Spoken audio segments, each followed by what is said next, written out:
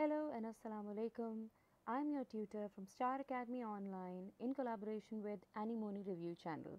Before starting off with anything, I would like to ask you to like, share and subscribe our YouTube channel, which is the ani-moni review channel. Now moving on to the first question of the day. In a throw of coin, find the probability of getting ahead. Now we are talking about the probability kind of questions. In these kind of questions, we have to find two things. That is, first one is sample space and the second one is E, which is equal to event. Now sample space means all the values that you have in the given question, whereas event means what does the question want from you.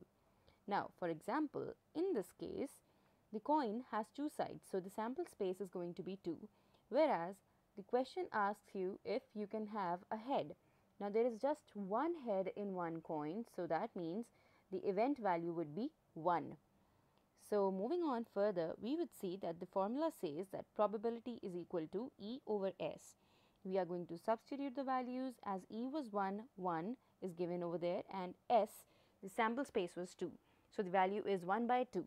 Now as it cannot be simplified further, our solution to this answer is going to be 1 by 2. Moving on to another question for your practice. An unbiased dice is tossed. Find the probability of getting a multiple of 3. Now, if you know, a dice has 6 sides, right? So the sample space in this case would be 6. Whereas the question asks you about getting a multiple of 3. Multiple of 3 means something that can be divided by 3. So we have two numbers which can be divided by 3, 3 and 6.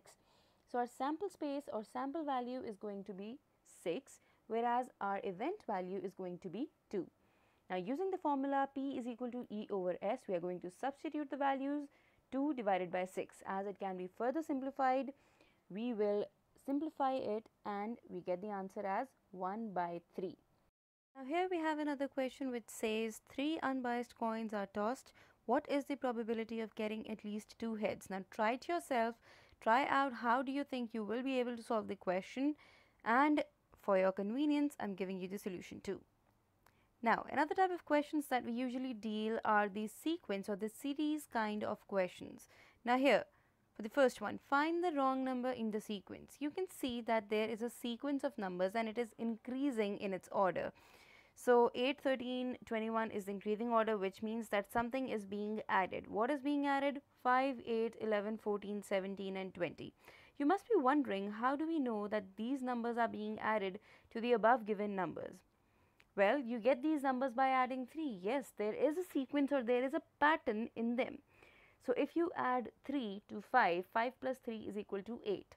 Then if you add 3 to 8, 8 plus 3 is 11, 11 plus 3 is 14, 14 plus 3 is 17, 17 plus 3 is 20. Now we have this set of numbers. Now we will add them to the given question. That means 8 plus 5 is equal to 13. Then 13 plus 8 is equal to 21.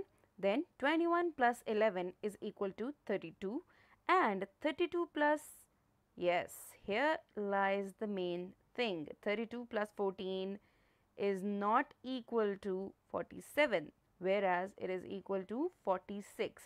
So here we can identify the wrong number, which is 47. Moving on to another question. Find the wrong number in the sequence. Now here the numbers given in the sequence are in the decreasing order. So we can definitely think about subtracting something. Now if you go on subtracting 1, 3, 5, 7, 9, 11 from the successive numbers, you will get these answers. But how do you get this pattern? Just try 52 minus 51, the answer is 1. Then 51 minus 48 is equal to 3. Then 48 minus 43 is definitely equal to 5. So when you get 135, you understand that there is a series or pattern of odd numbers.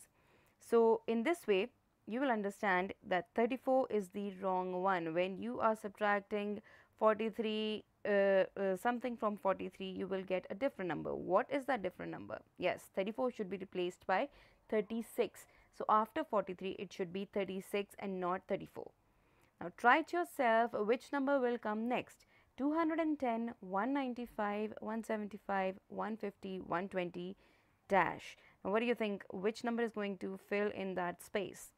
Here are the given options and here is the solution to it, but first try it yourself and later you can check the solution. Now subtracting 15, 20, 25, 30, 35, you will get the answers. Yes, yet again we have another pattern here. The pattern shows that the numbers are increasing by a value of 5. So when you are subtracting 35 from 120, you get the answer as 85. Thank you everyone for viewing our video. Please like, share and subscribe our YouTube channel, ani-moni Review channel. You can also find us on Facebook through Star Academy Online.